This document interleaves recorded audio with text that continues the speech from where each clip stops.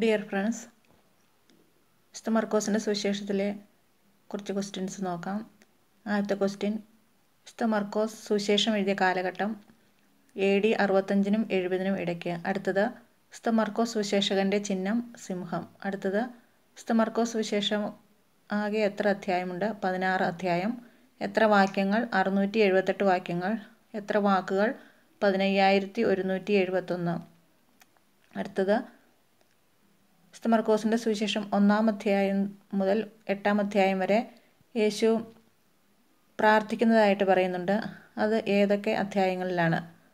അതിൻ്റെ ഉത്തരം, മർക്കോസിൻ്റെ സുവിശേഷം 1-ാം അധ്യായം 35-ാം വാക്യത്തിലും 6-ാം അധ്യായം 46-ാം വാക്യത്തിലും. അത് നമുക്കൊന്ന് വായിക്കാം. മർക്കോസിൻ്റെ സുവിശേഷം 1-ാം അധ്യായം 35-ാം വാക്യം വായിക്കാം. അതിരാവിലെ അവൻ ഉണർന്ന ഒരു വിജന സ്ഥലത്തേക്ക് പോയി അവിടെ അവൻ പ്രാർത്ഥിച്ചു കൊണ്ടിരുന്നു. അടുത്തത്, മർക്കോസിൻ്റെ സുവിശേഷം 6-ാം അധ്യായം 46-ാം വാക്യം. ആളുകളോട് യാത്ര പറഞ്ഞ ശേഷം അവൻ പ്രാർത്ഥിക്കാൻ മലയിലേക്ക് പോയി.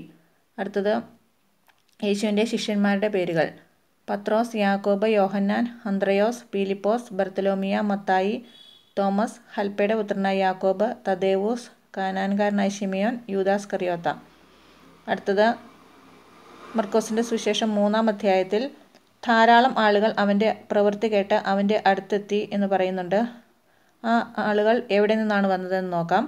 അതിൻ്റെ ഉത്തരം, യൂദ, ജെറുസലേം, ഇദുമയ, ഗലീലിയിൽ നിന്നും, ടൈർ, സീദോൻ, പിന്നെ ജോർദാൻ്റെ മറുകരയിൽ നിന്നും ഉള്ള ആളുകളാണ് ധാരാളം ആളുകൾ അവൻ്റെ പ്രവൃത്തി കേട്ട് അവൻ്റെ അടുത്തെത്തി എന്ന് പറയുന്ന ആ ഭാഗത്ത് പറയുന്നത്. അടുത്തത്,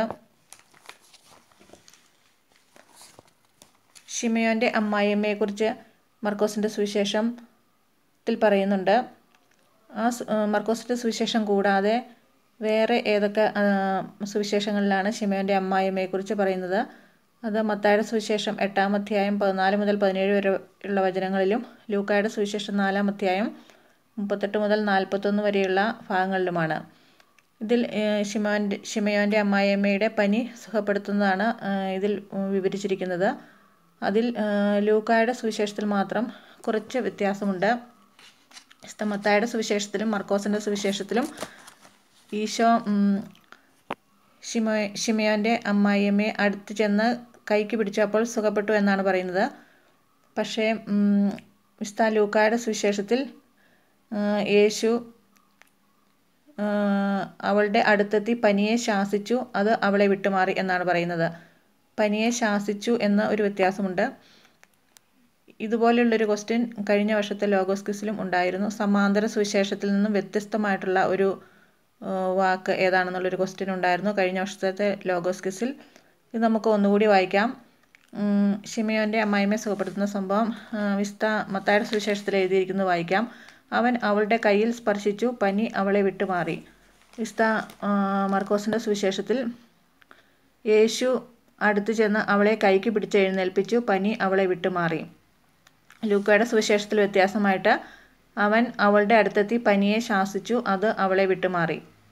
അടുത്തത്, യേശു എവിടെ നിന്ന് ഇറങ്ങി ശിമയോൻ്റെയും അന്ത്രോസിൻ്റെയും വീട്ടിലെത്തി? അതിൻ്റെ ഉത്തരം, സിനഗോഗിൽ നിന്ന് ഇറങ്ങി. അടുത്തത്, യേശു സിനഗോഗിൽ നിന്നിറങ്ങി ആരുടെയൊക്കെ കൂടെയാണ് ശിമയോൻ്റെയും അന്ത്രയോസിൻ്റെയും വീട്ടിലെത്തിയത്?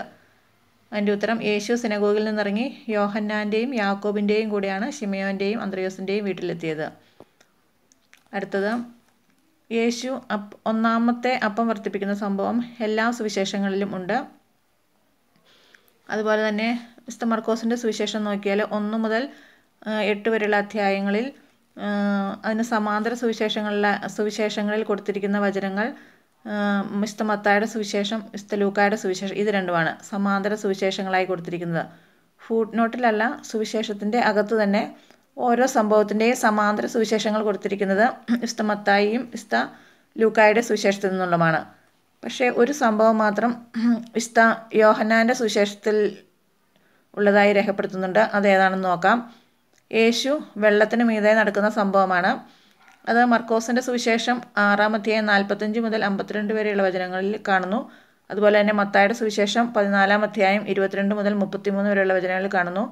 അതുപോലെ തന്നെ യോഹന്നാൻ്റെ സുവിശേഷം 6-ാം അധ്യായം 15 മുതൽ 21 വരെയുള്ള വചനങ്ങളിലും കാണുന്നു. 1 മുതൽ 8 വരെയുള്ള അധ്യായങ്ങളിൽ സമാന്തര സുവിശേഷം കൊടുത്തിരിക്കുന്നത് എല്ലാം തന്നെ വിശുദ്ധ മത്തായിയുടെ സുവിശേഷവും ലൂക്കായുടെ സുവിശേഷവുമാണ്. യേശു വെള്ളത്തിന് മീതെ നടക്കുന്ന സംഭവം വിവരിച്ചിരിക്കുന്നത് യോഹന്നാൻ്റെ സുവിശേഷത്തിലും കൂടി ഉണ്ട്. അതുപോലെ തന്നെ മത്തായിയുടെ സുവിശേഷത്തിലുമുണ്ട്. അതുപോലെ തന്നെ യേശു ആദ്യം അപ്പം വർദ്ധിപ്പിക്കുന്ന സംഭവം 4 സുവിശേഷങ്ങളിലും കാണുന്നുണ്ട്. അടുത്ത ക്വസ്റ്റ്യൻ, ലെഗിയോൻ എന്ന പദത്തിൻ്റെ അർത്ഥം. അതിൻ്റെ ഉത്തരം സമൂഹം, കൂട്ടം, സേന. ഈ വീഡിയോ നിങ്ങൾക്ക് ഇഷ്ടമായെങ്കിൽ ഷെയർ ചെയ്യുക, ലൈക്ക് ചെയ്യുക, കമൻറ്റ് ചെയ്യുക, സബ്സ്ക്രൈബ് ചെയ്യുക. താങ്ക്സ്.